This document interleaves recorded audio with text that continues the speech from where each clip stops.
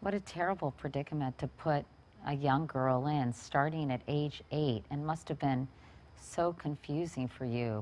I mean, it was very confusing. I didn't know. What my, I was doing what my parents told me to do.